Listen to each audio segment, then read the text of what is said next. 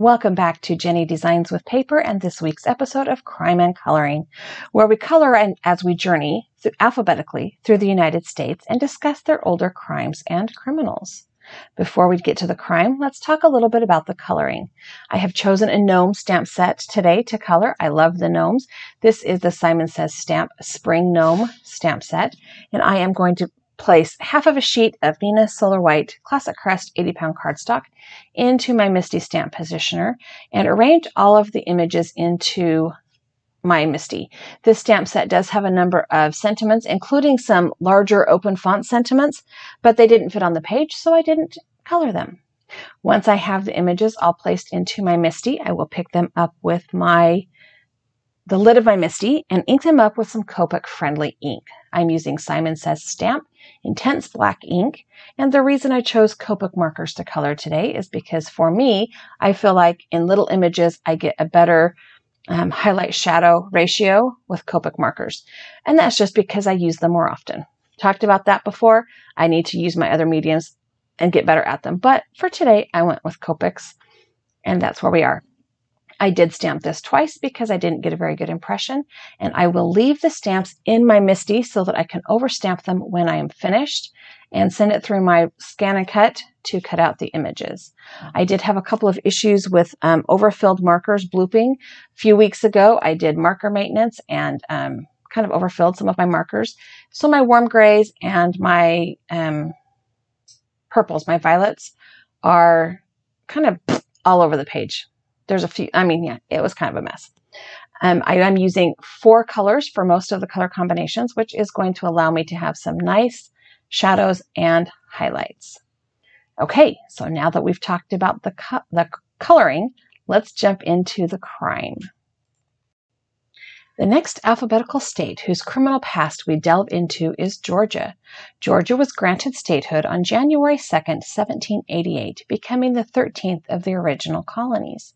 However, Georgia was originally supposed to be the Great Utopian Society. The British colony of Georgia was founded by James Oglethorpe on February 12, 1733, under a charter issued by and named for King George II. Known as the Oglethorpe Plan, this utopia envisioned an agricultural society of farmers and prohibited slavery. Yeah, chew on that for just a minute. Georgia was supposed to prohibit slavery.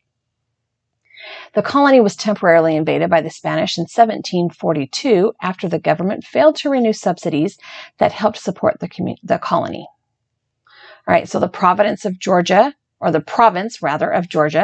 one of the 13 colonies that revolted against British rule in the American Revolution. The delegates from Georgia signed the Declaration of Independence in 1776.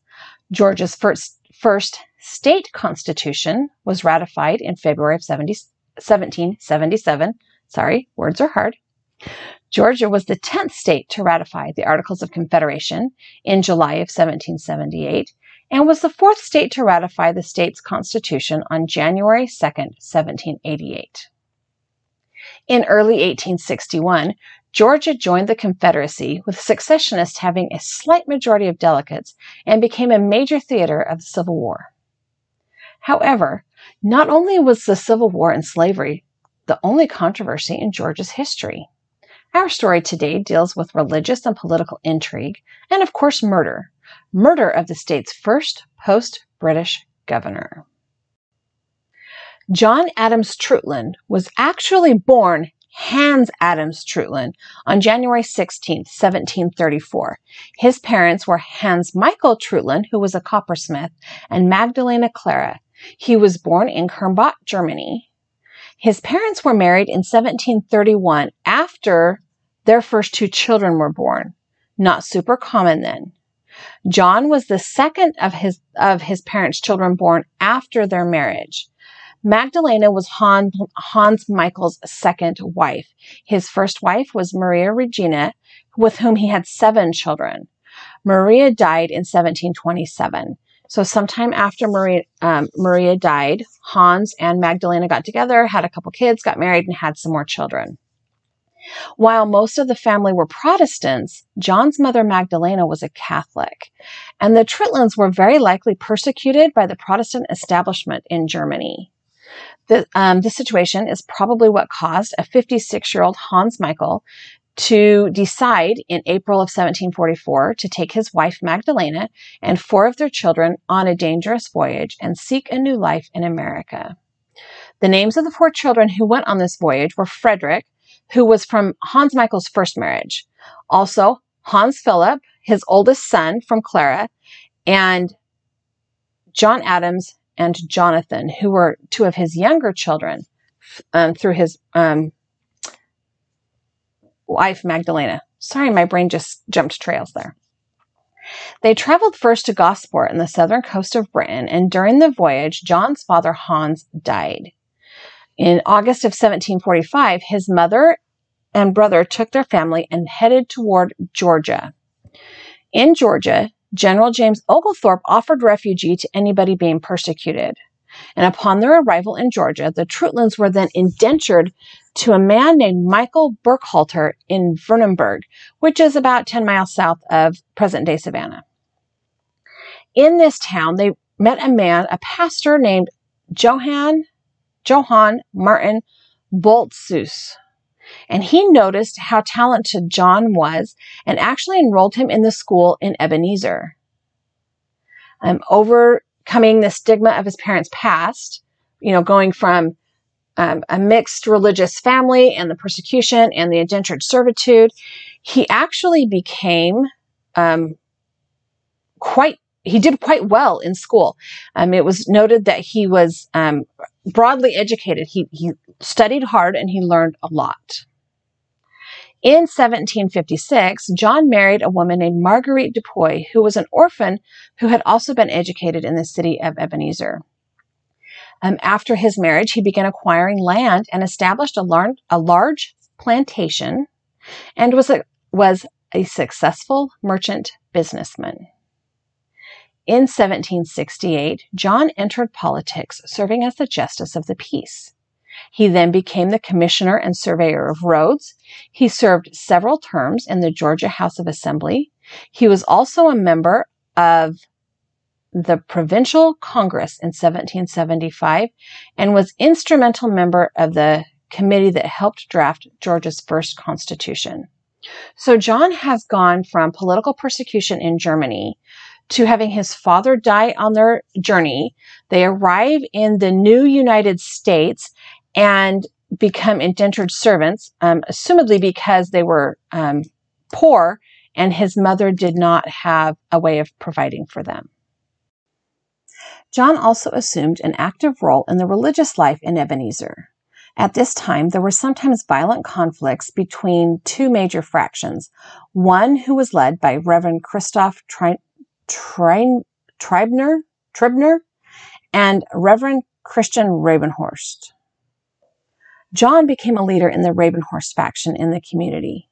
Rabenhorst accepted the many differences among the people in the colonies as a result of the different countries and cultures from which these people came.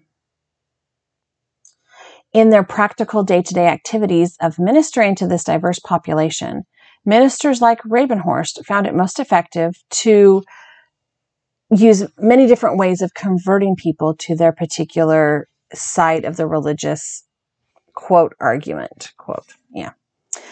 John's religious views, formed by his association with Rabenhorst, helped him to develop his support for those democratic political institutions that seemed to include or be based on the idea of diversity. In July of 1775, John represented Ebenezer at the Georgia Provincial Congress. He took an active role in the American Revolution, quickly becoming a leader of the radical faction.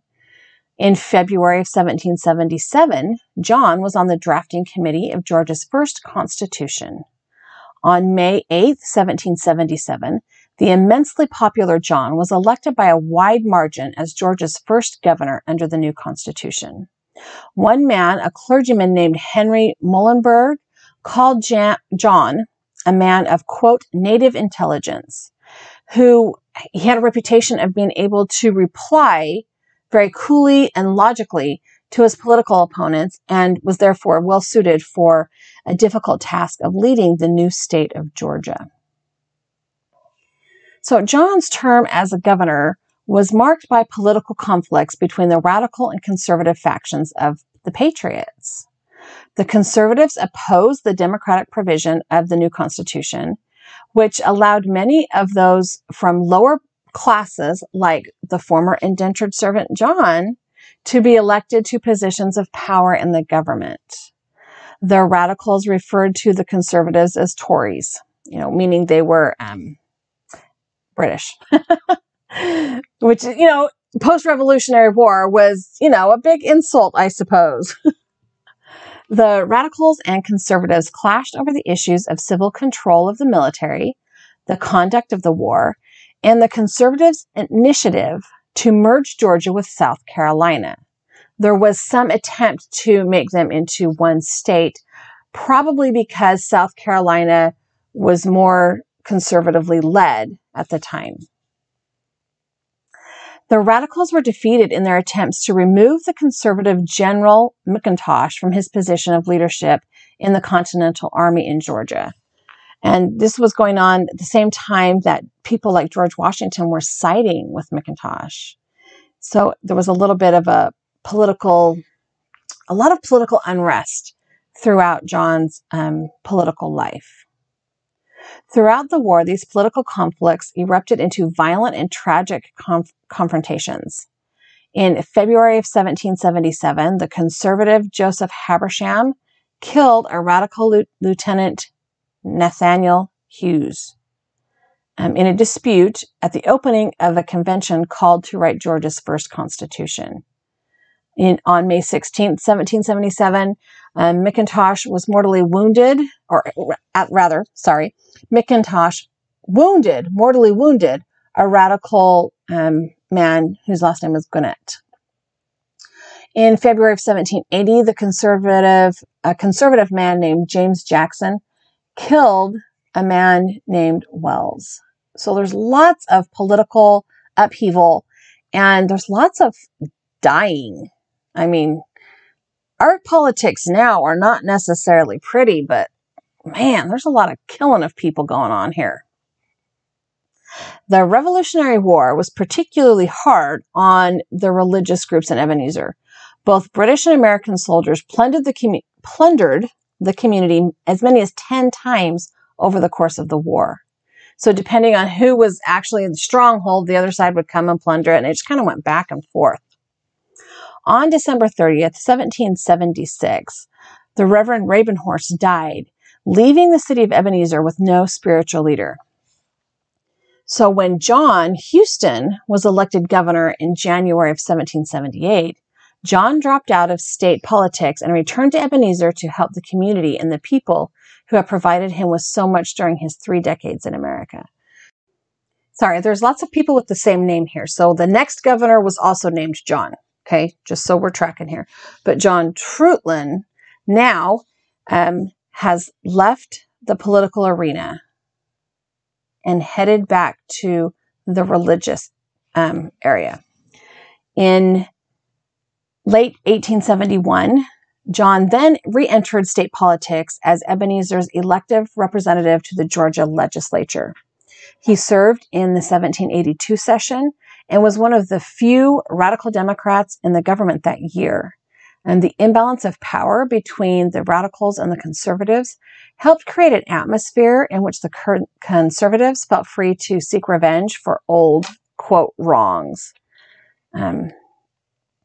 So during John's political tenure, he dealt with clashes between radical and conservative politics. He dealt with clashes between radical and conservative religious fractions. He conducted business during the war, and he thwarted South Carolina's effort to annex Georgia. So he had kind of a busy political career. In 1779, however, John moved to Orangeburg in South Carolina, where he was elected to South Carolina's Assembly and held that position until 1782. Okay, so he kind of jumped ship. He left Georgia, went to South Carolina, was elected into another position there. Now, I did not do a lot of research on his political and religious work in South Carolina because we're talking about Georgia today, not South Carolina. However, on a night in March 1782, let's start this sentence properly.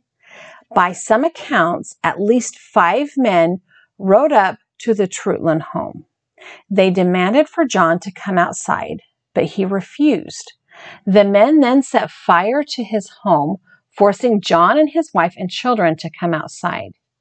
The Treutlen home was set on fire, and John was brutally murdered in full view of his family. Okay, so here's where the intrigue comes into play.